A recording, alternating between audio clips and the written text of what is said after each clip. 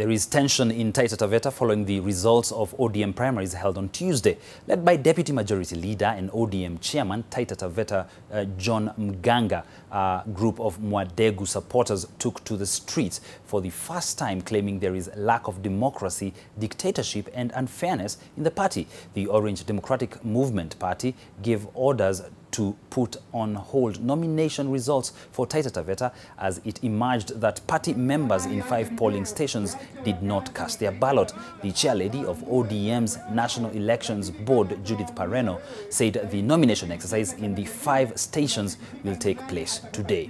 Provisional results from ODM primaries indicated that Wundanyi Member of Parliament Thomas Mwadeghu was leading Governor John Mrutu with 17,567 votes.